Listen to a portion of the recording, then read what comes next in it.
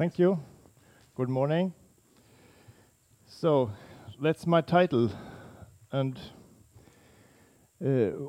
when forest burns, the habitat will be reduced, of course, and the amount of food in the soil will decrease. And therefore, we can expect that abundance and species richness will also decrease. We were mostly interested in the recovery after fires.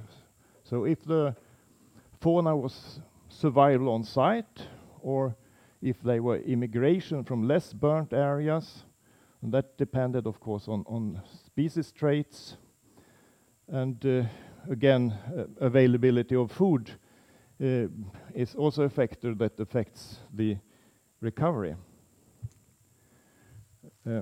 We studied clear-cut burning in Bjuråker and Tierp, and wildfires in Tyresta and in Petrozavodsk in Russian Karelia, close to Lake Onega.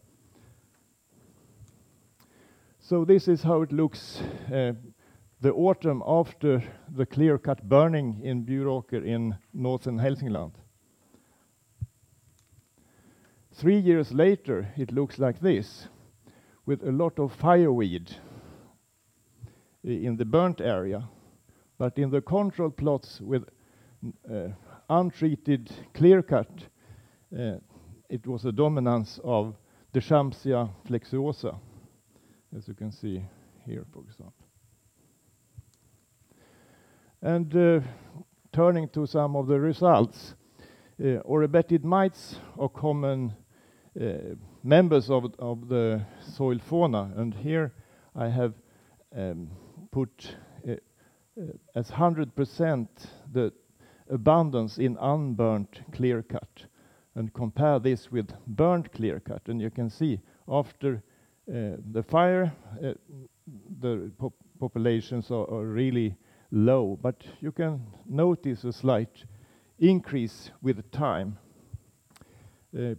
And in the untreated and old growth forest,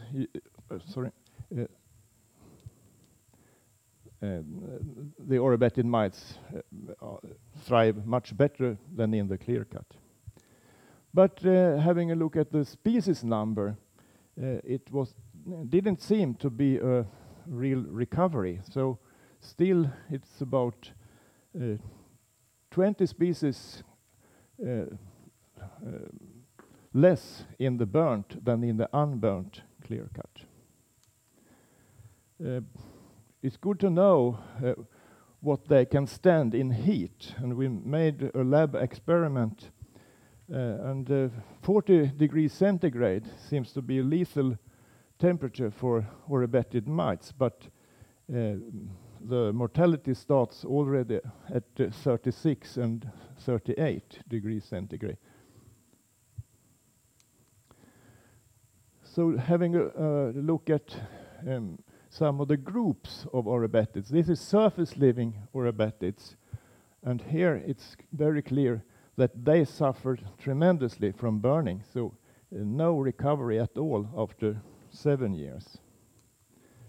The humus-living oribetid mites, they also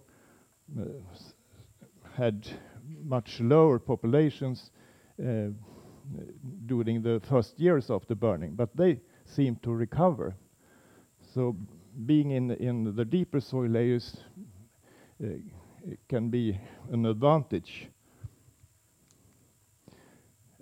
I also will show you some results of another animal in the soil, namely Cognetius magnetorum. That is an anchortreed related to earthworms.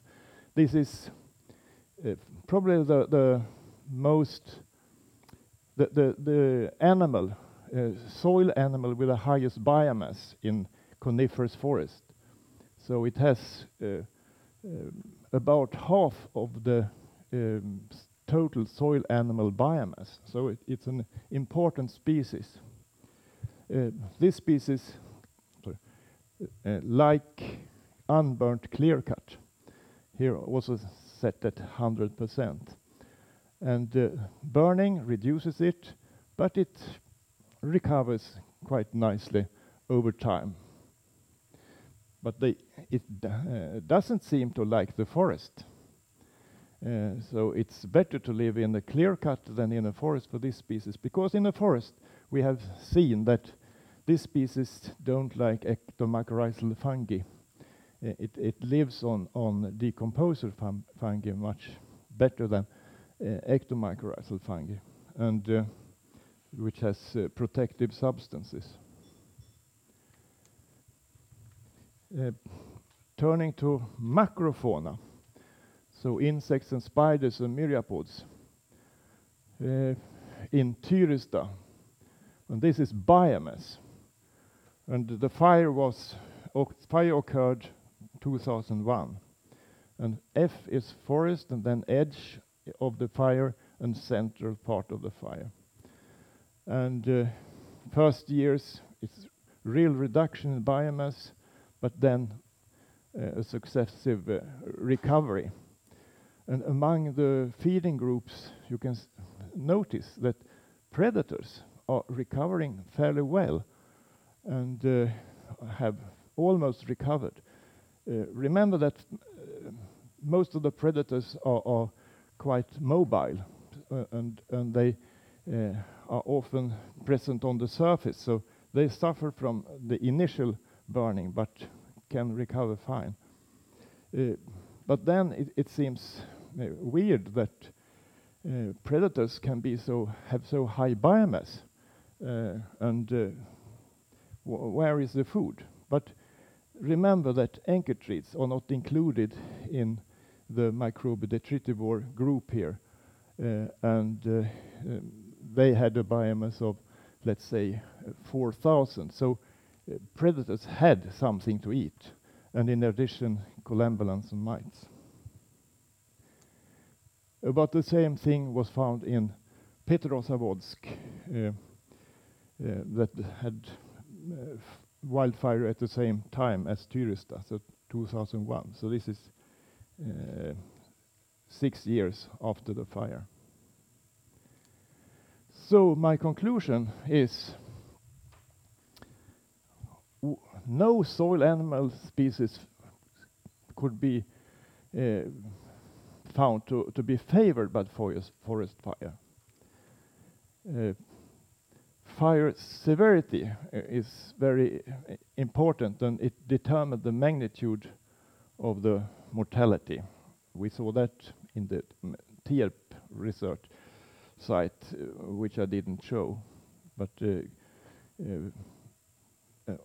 it seems logical that if you burn more, you lose more of the humus layer. Recovery through survival on site was common for deep living animals. Recovery through immigration was common for surface living animals with reasonable mobility. So flying ones, wind, spiders for example, legs so they could run a lot, and big size is an advantage of small size. And extremely slow recovery for surface living and immobile species. And the latter conclusion is more like a hypothesis. So a shift in performance of litter decomposition. So we have specialists or abetted mites that is probably replaced. They have very slow recovery, as we can see, and they will be replaced by generalists like anchor-treats that can survive from on-site presence. So that was all, and I will thank my co-workers. And this is what we can see when we are traveling around Kishit Church near Petrozavodsk. So thank you.